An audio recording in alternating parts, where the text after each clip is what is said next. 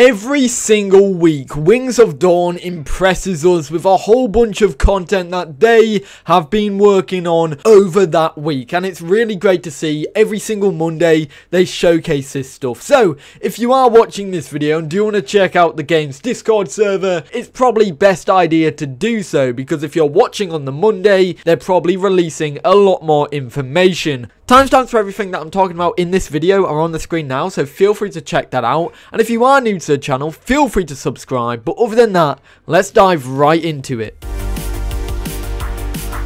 Let's start with the dragons. I'm going to be talking about the Vulcan first, which is the dragon that we should be seeing in the first demo of the game. And by the way, folks, it looks like there could be some actual gameplay for the game coming soon. Maybe over summer, in a week or month, who knows. We will definitely or probably be seeing something like that, judging by what the developers are saying. Anyways, dragon news. We actually have baby dragons in this game, and a great thing about the baby dragons is they will be unique to their adults. They will look different. They won't be a small version of the adult. They will grow and change over time when they get bigger. And we actually have a clip of the Vulcan dragon morphing from adult to baby and back to adult. This was showcased by a developer, so it's obviously not a fluid transition. It's just like a mouse drag to showcase it change, which is really nice to see. We also get a small preview of an animation where the juvenile is trying to take off. Now, I have heard this technically means that at first the babies won't be able to fly well, and you have to give it a bit of practice. As you get older, you'll be able to fly a lot better, so it's a really nice thing to see, of course. And I like that idea a ton, because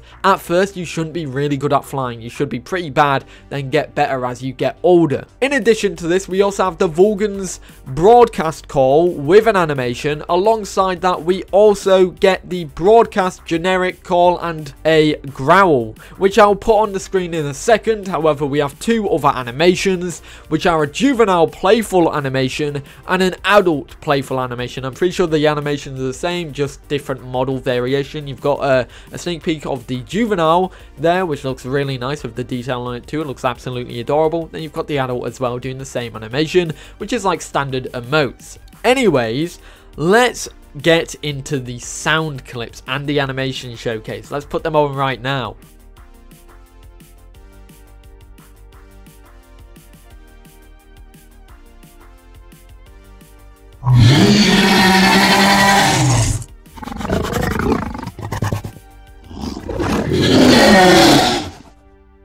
On a final note for the Vulcan has had a flight test shown off, which showcases walking and flight, which I'll play on the screen now, and I'll play a fragment of it after I've done talking, because it's quite important to showcase. That being said, do bear in mind this is an extremely early test version, which is nowhere near complete.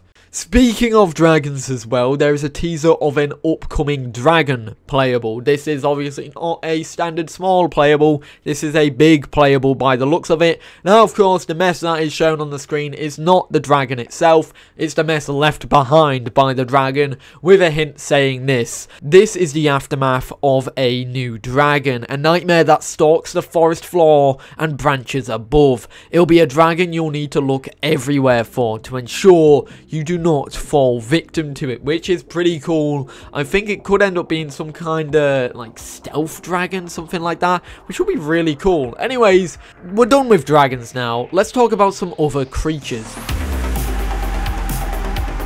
Other creatures are important in a game like this. There's an ecosystem that will be built around those stuff, and it's obviously quite fun to see. First, we have the Scaife. Now, the Scaife is something I've showcased before. I believe it's had a name change, however. We see some animations for it. We have two hurt animations for the little fellow, and then we have a resting and sleeping pose animation for this fellow as well, which looks really nice. Moving on from that, we have a new creature dossier for a brand new creature. This is the Black Death. Now, despite that really unique name, it's not going to be a murderous creature, albeit it is going to be quite scary, but it's something that the humans have tamed as well, as you can see in the dossier. You can see that humans use it for its milk, its pelt, its meat, and of course for being the standard workhorse like bison and bulls are for humans. You know, being able to carry stuff around, lug carts around, quite useful in that sense, but a tasty snack for dragons.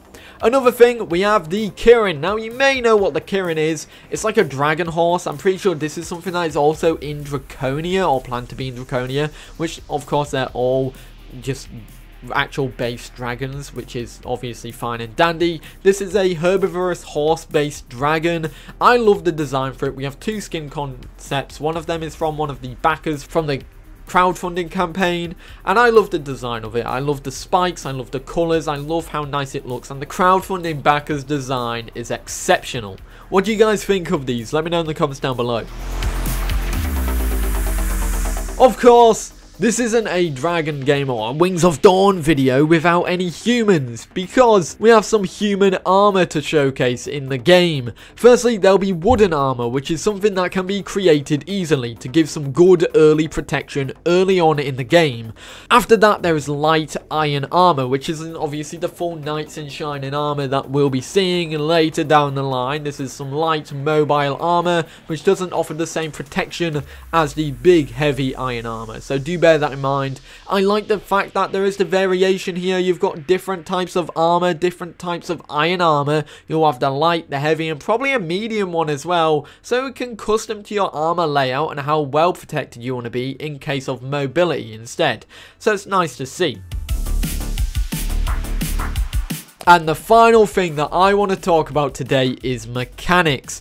The only thing that was shown off mechanic-wise is something that will aid players massively, whether you're a human or a dragon, because you'll be able to see the footprints of creatures. Quite standard for a lot of games, but I'm happy to see that this is in the game, because they will make an imprint on the environment which will fade over time. Of course, we have screenshots and a video showing this. I'll have them on the screen now, and the video will play out a little bit after I've done talking, so you can have a look at it and showcase it like I do in my other videos that showcase some mechanics like this. But that is pretty much that mechanic. Footsteps will be visible, and then over time they'll gradually despawn and go away, fade away into the ground kind of thing. I don't think it makes an imprint into the ground, it's just a texture change. That being said, it's a nice mechanic. There's one additional thing that I showcased in a previous video that I want to cover up again, because we have more showcases of the map in the game. What we're seeing here looks like some natural formations which will help navigation, as well as just progress in a forest with some rock formations, some trees, some grass, and some watering holes as well for your dragon, as well as a dragon for scale. I did want to showcase this really quickly because it looks really nice, and it's a really nice addition to the game, and I couldn't previously showcase this because obviously it had been released since my previous video, and then obviously it's not a part of this week's news, but I wanted to showcase it here as well. So let me know what your thoughts are on the map design here for the game. I think it's absolutely beautiful. Anyways, guys, that's everything with the Wings of Dawn lately. That's the last week's information. There is some little snippets that I've missed out, so feel free to check their Discord server for all of that.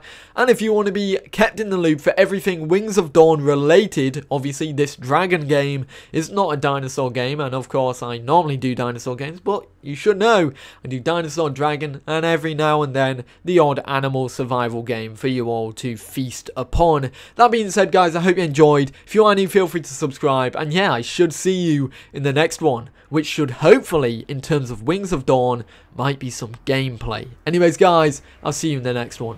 Peace.